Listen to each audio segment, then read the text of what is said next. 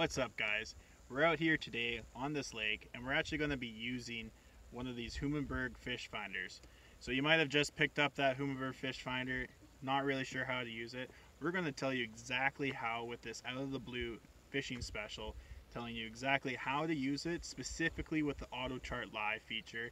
Then we're going to go back to our office and show you how to take that and put it onto Auto Chart Pro, which is a computer program to have these unreal maps that you can give or use on any of your other fish finders. So we're going to get into it right now. Alright, so after you've powered on your Humminbird here, you're going to want to get over to your chart setting if you have it GPS enabled. If you do not have GPS enabled, you will not be able to use Auto Chart Pro or Auto Chart Live. So once you're here, you should have some different depth reading. You can change that all in the settings. But in order to turn on Auto Chart Live, you're going to press menu once. You can cursor up or down till it says Auto Chart. Press the right toggle button. It'll say record. Right toggle button on. And now we are recording. So this is where our GPS is saying this map here, as you can tell, is actually not that accurate, because I assure you, if you pan up, we are on a water body right now. So if you look back at this map here, you can see that it is not showing that we are on water. So that's where this program comes in very handy, because you can have very accurate maps. You can pinpoint where there's rocks, any sort of structure, add your own waypoints, very customizable. So once you're in this setting, it's going to start creating colors. So down here is your color bar. Light blue is those very shallow areas, whereas red's going to be those very deep areas, which right now it's set between 0 and 10. Now I know this water body has a 20-foot channel, so something I might want to do is go back to Auto Chart, into the settings here, and then go down to Auto Chart Options. Once you're in Auto Chart Options, you can change the range, which is a minimum of 10, but as you change the range, you can see down here that that number will go up. So if you were in a area that you want to be looking at different depths between 20 and 40 feet and you want a lot of detail, you can change your min range to 20 feet, your max range to 40 feet, and then that'll give you a color palette just for those areas. You can change your color palette as well to have as many different colors as you want. I like to keep it on color palette 4. You can also highlight colors with different settings as well as you can mark out where there's shallow colors and which kind of specs you want. So if it's less than 3 feet and you don't want to be going anywhere less than 3 feet, you can do the shallow color and it will tell you exactly where not to go. So you can change all these settings here to have it very detailed or not as detailed. You can even have the contour lines visible, not visible, etc. Show raw data. I normally leave that off, but you can do that where it will show exactly where data is being pinned. And then so for bottom layer, so you can turn your bottom layer off or you can turn it on and choose whether or not to show vegetation or bottom hardness. So if you do bottom hardness, it'll have a different graph that'll show you exactly if it's soft or hard bottom, and then vegetation is pretty straightforward. You can play with the settings and adjust how much vegetation you want to be shown or how little. You can have it where the entire map shows vegetation just because of those parameters, but it'll take some experimentation of what works for you in these options here. Generally, the default setting is pretty good though. You can also change your save location. Right now I do not have my Auto Chart Live chip in, it's just saved to internal. As soon as I enter in an Auto Chart Live chip, it'll automatically upload what was saved internal onto that chip, and then I can have basically infinite mapping of all my favorite lakes. So without further ado, let's get into how to create one of these maps here. So we have our starting point right now. What we're going to do is we're going to drive in the zigzag pattern up and down. Once we have that, we're going to change directions and drive in the zigzag pattern this way. What that's going to do, it's going to create a very detailed map. It's going to be covering a very large area, and by going over both directions we might miss something, or there might be a different angle that will show something different. So by doing it in that grid pattern, we will have a very accurate map that will be really good to go onto the computer. Once we're done that, we will go back to the office and we'll show you exactly how to take this off your program onto the computer, and then you can continue to play with it with AutoChart Pro program. So let's get into that right now.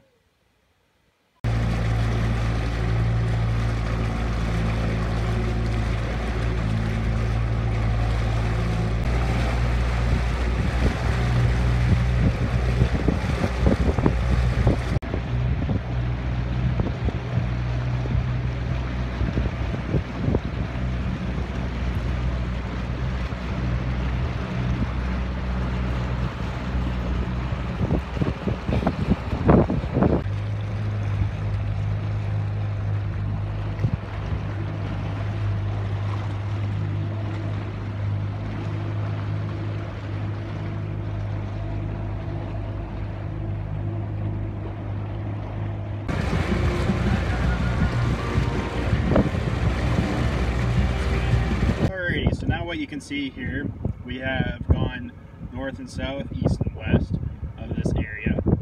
So you can actually see the zigzag patterns on the screen here.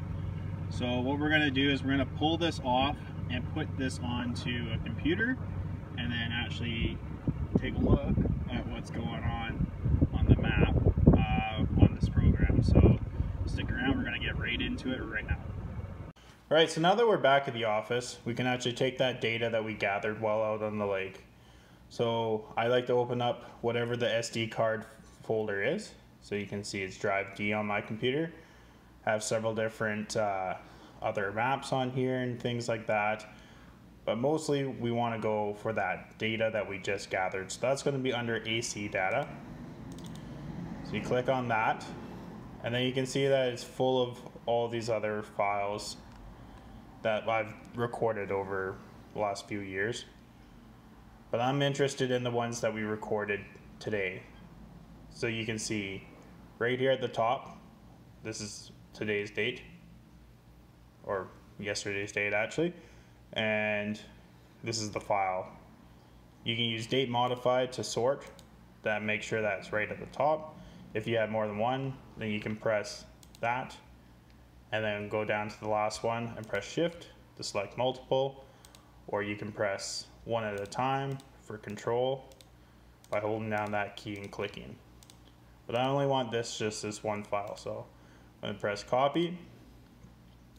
Then I would like to have it in a different folder that's available.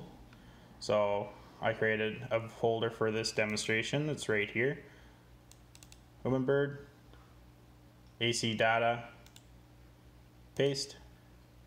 I already put it in there, and there should be. So now you go to AutoChart Pro, and you're going to want to press import. So once you press import, it'll pull up your files here. So we'll go to our desktop. If you do it right here directly on the SD card, it is possible. However, I like to try and keep my maps a little bit more organized by putting them separately onto the computer.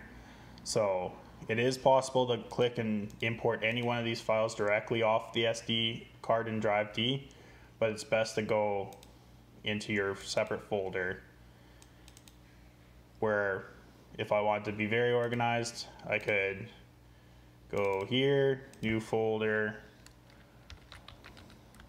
we'll call it Lake 1, or whatever you want to call it, and then put everything underneath the same folder. And then you can add different things like background, You can also add other data like tracks, whatever you want to add in there. And then I also like to do a folder for completed maps. So right now we need to get this folder and we need to put it onto the computer. So we're going to press open. There should be a little green bar at the bottom here that says importing data, conversion done, bada bing, bada boom, we're all done. So now, if you go to open, this is now converted from an ACU file to an R chart data file. Which if we go open, whoops, click on it, open. Alright, so here's all our raw data. You can see we zigzag up and down, left and right, so on and so forth. So if I go over here and press create map, look at that, beautiful. So I can also play with the parameters a little bit. So I know that there are some very deep spots, and this is actually where an old river channel went through. You can kind of see right here. So if I move the min dip up or down, and the max step, so maybe down a little bit more, yeah, that looks pretty good.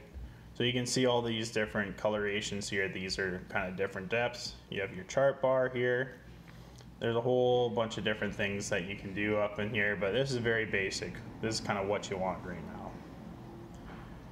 So now, if this was a pond, let's say, or an entire lake, you're going to want to create where your shoreline is. So you go onto Google Earth, which is a free download.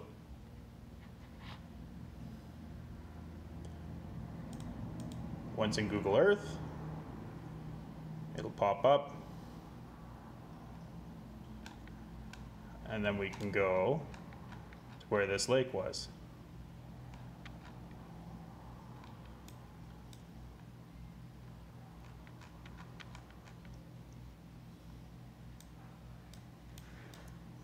So this was actually Stephenfield Lake, and where we mapped is right here, right from this dock here. So what I'm going to do is I'm going to do add path. So if this was the entire lake, what you could do is you could, in a clockwise formation, go around your shoreline, yada yada yada, go until it's the entire lake. But for today's video, we're just going to do the area that we map from. So starting at a starting point that you remember, it depends if you go clockwise or counterclockwise. You got to make sure that you remember that, but I know it's roughly right around here.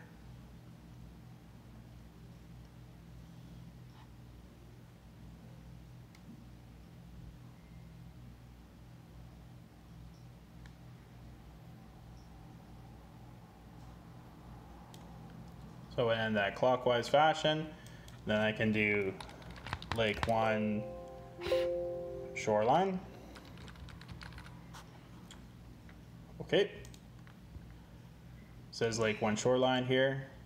Save place as. Make sure you save it as a KML file.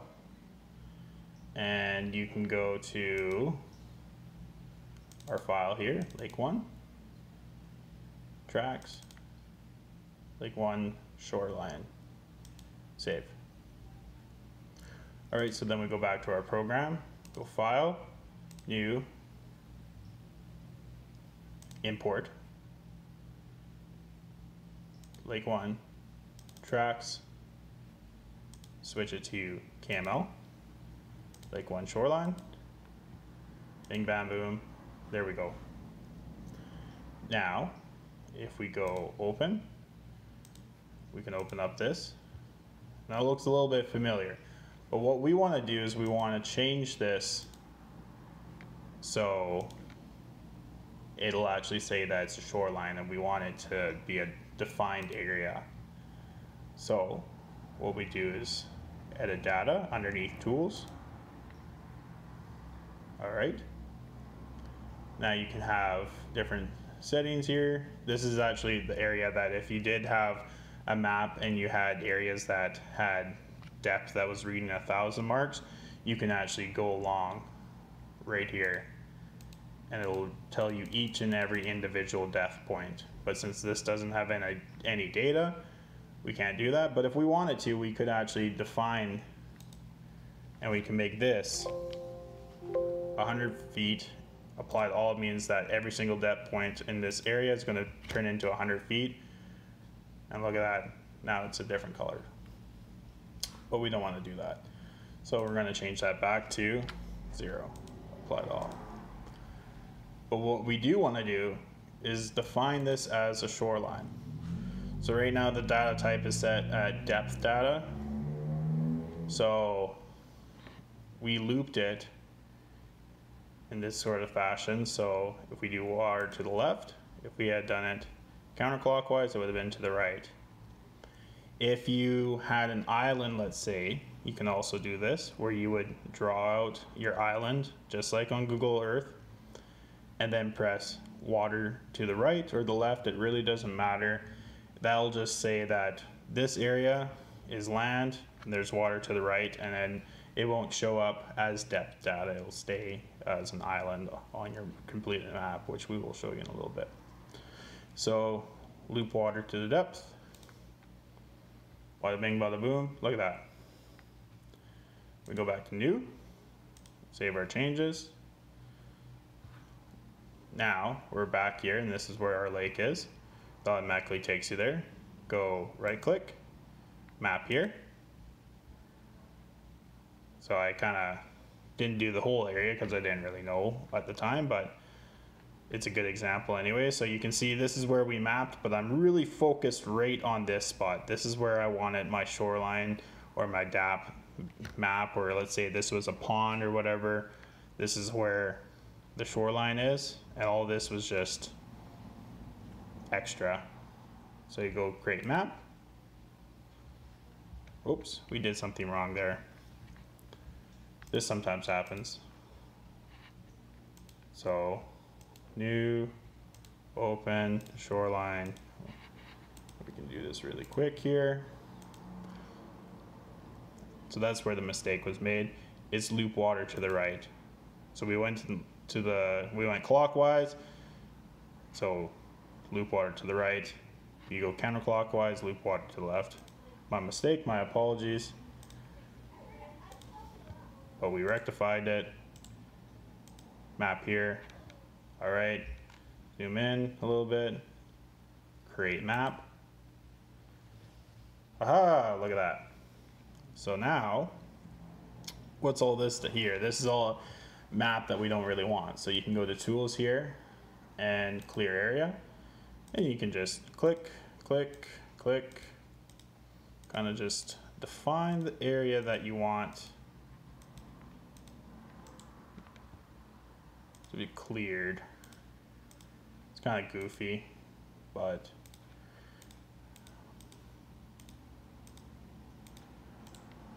once you finish, so click, so you go tools, clear area, click, click. So I'm just kind of going here, here, here, here, here. I don't even have to connect it. So this whole area is now whatever shape. Press right, clear the map, perfect. So right here you can see that there was some data missing. This is likely where the dock was. So if you wanted to add some data into this point, you can go to Google. So it looks like it's actually more or less here. So I don't know what happened, but you can go create a path.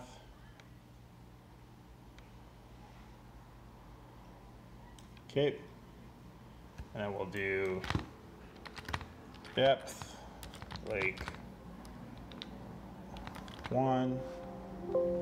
Spelled that wrong, doesn't really matter. So depth lake 1, save place as, KML, tracks, perfect.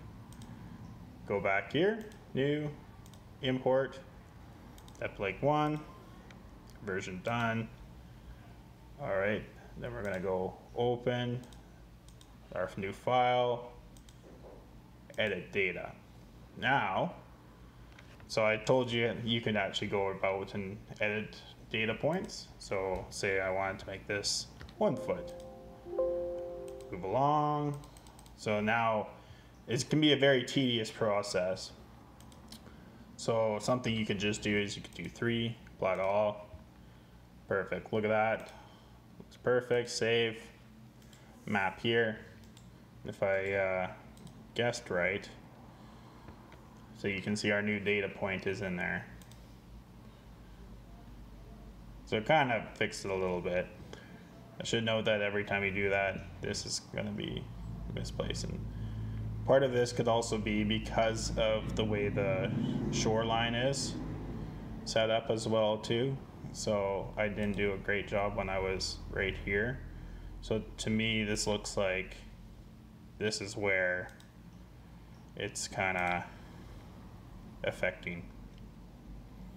So when you do this shoreline, I probably overlapped it and that's what happened. So when you're doing it, you can be a lot more careful than what I'm doing since I'm rushing right now.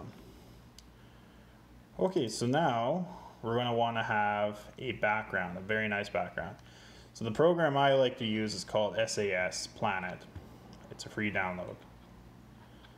So what you do here, it gives you very high quality images that you can take from Google Earth using Bing Maps hybrid. I like it a lot.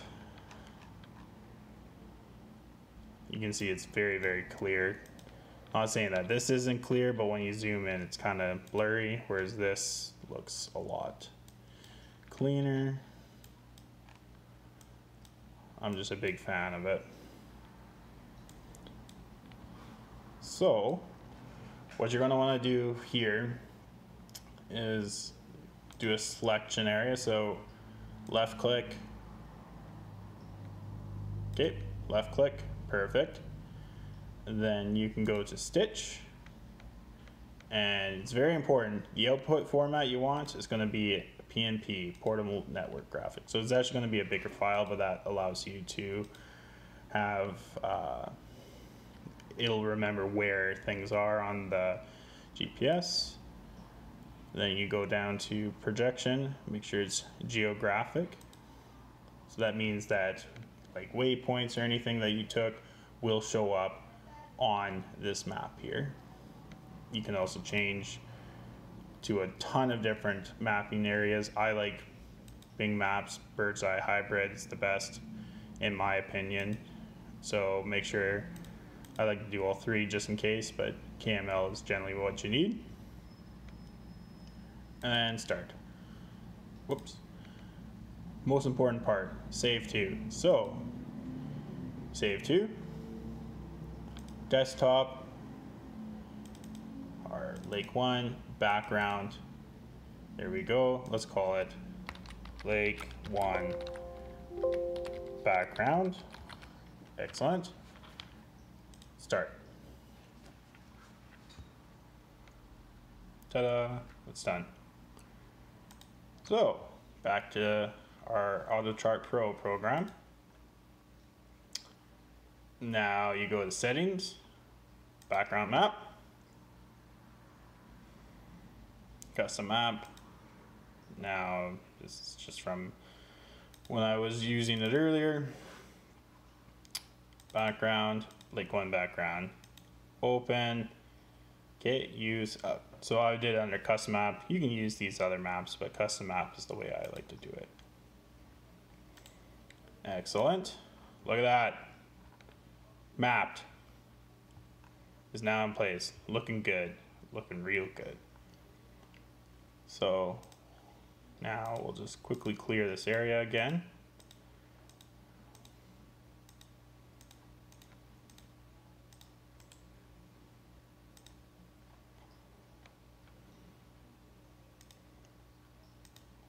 To do this again, it's left clicking,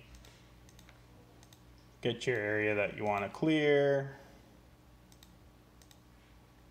right click, and it's going to be erased. It takes practice, but once you get used to it, this program is quite quick and slick. So there's our completed map. Looks great. Just mention, if you right click, you can change a lot of different things. You can get rid of the grid. You can also add depth labels, which is kind of funny because there's a bunch of depth labels out here, but we're mostly focused on this.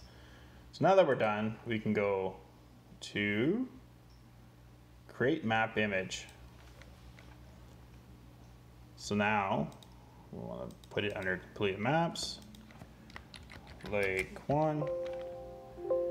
You can change what it saves as. Generally JPEG is a good one. You can also create a KML file on the output. If you play with these different parameters, generally it can change. You can change the size of your depth labels. You can add waypoints, doesn't really matter.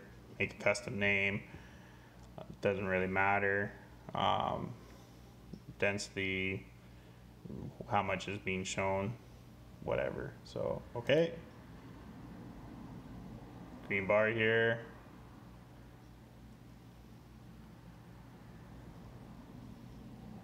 Map creation done. Go back here, go back to Lake 1, complete maps.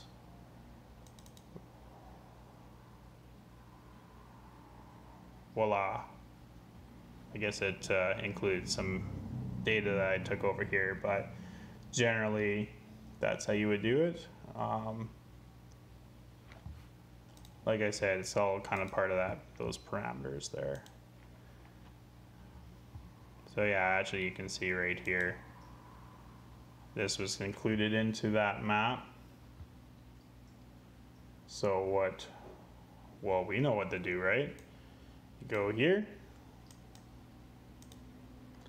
and tools, clear area. If you clear an area, it doesn't delete it, it just deletes it from your current map. So now you can go back, create your map image. We'll replace this one. It's kind of good to show you what it's like when you make mistakes, right? Because I'm definitely not gonna claim to be an expert, but look at that, amazing. It's beautiful, it's colorful, and we made it ourselves. So that is that. Now I'll show you a couple more features on here as well. That's kind of just your basics, but yeah, you can kind of go in here. You can play with all the different colors. You can change your transparency. If you went out and you can actually record side imaging and whatnot, that's all in here as well. Waypoint manager, so if you have different waypoints or you want to add waypoints, say I really want to fish here, here, and here because this is where that deep channel is. There's a bit of a flat here, looks pretty awesome. You can go mark waypoint, mark waypoint, mark waypoint, and mark waypoint. Okay, so now we have our waypoints here. You can double click on them, change their names, change their icon. Okay, apply icon. Oops, yeah, there we go. And there it is, so it's changed. You can also go here and export. If you have a card that you want to export it as, that's what you would do. I'm not going to do that right now because that's not the right card for it, but I also don't want these waypoints necessarily, but that's generally what you can do. So say this is all you mapped in one day, and then you go out and you map this rest of the area. You can also add that on later on as well. So you just go new, import, add your map, and you can keep building on, because this lake is around 400 acres. That if you were to map that in an entire day, it would take about 8 hours of just straight mapping. But either you don't have time for that, or you don't have the patience for it. I love mapping. It's like mowing the lawn to me. It's therapeutic, but it is really, really fun to get out there. And if you don't have enough time, you can just pick away at it and eventually map your favorite lake over time and just add on to it. You can also export your map. So there's all these different features where you can actually export this onto a card and have a Lake Master card, kind of similar to what you would have with like Charts, Fish Smart app and Navionics type stuff. So, but generally that's how that is done. If you have any questions, always feel free to give us a contact, and we would love to help you out.